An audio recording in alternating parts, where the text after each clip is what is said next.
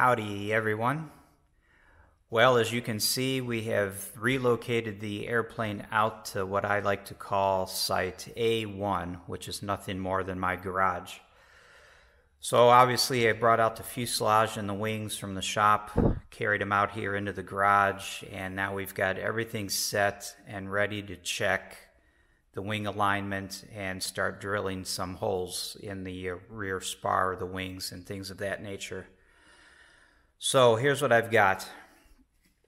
Just like in the shop, I've got the tail up on a sawhorse, and I've got it basically resting on this bulkhead here. It's a nice robust bulkhead here. It's a dual bulkhead. So I basically got that resting on the sawhorse. Of course, the sawhorse is padded. And then I've got two C-clamps, one on this side, one on the other side, which basically pinch the tail this way so that it can't slide.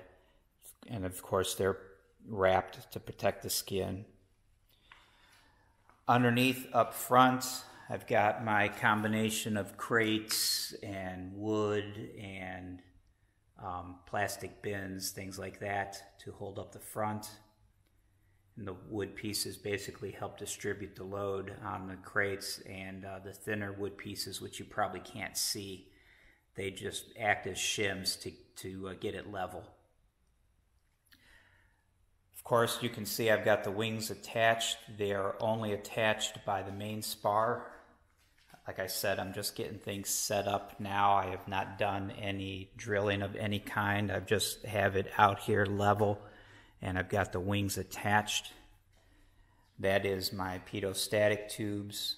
I've got the wiring that's from the wings that need to go through the fuselage. That's just coiled up and kind of stuck in a lightning hole out of the way. I've got 4 bolts per spar. I've got 2 of the larger 7/16 bolts, and then I've got 2 of the smaller, what are those, 3/16? So I've got 2 big and 2 small on each wing. And of course I've got the other wing the same. It is bolted in place only at the main spar.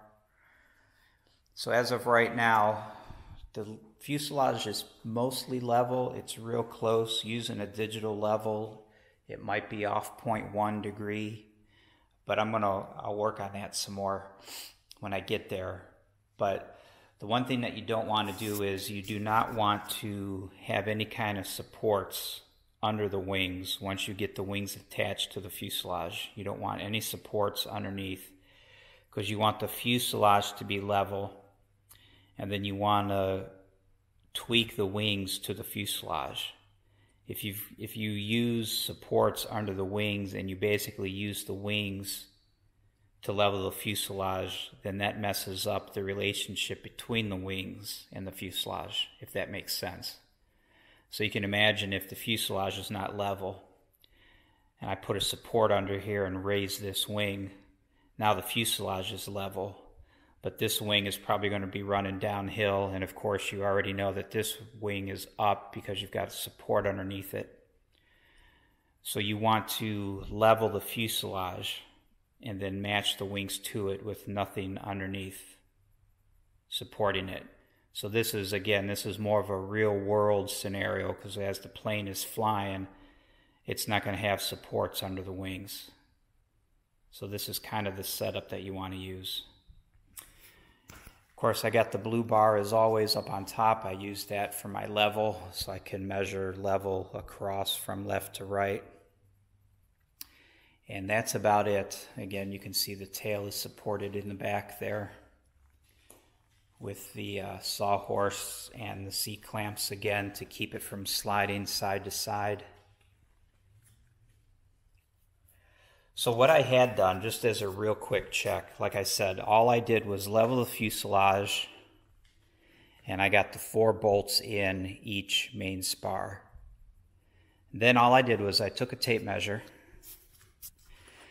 and I went from this inside corner of this upright. I measured from that inside corner over to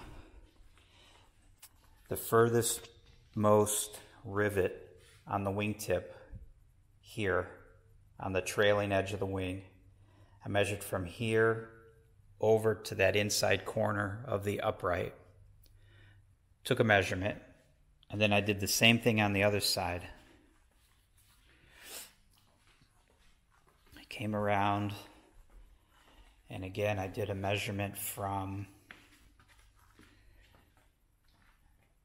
this aftmost rivet on the tip of the wing and measured over to the inside corner of this vertical upright, just to see where things kind of play out.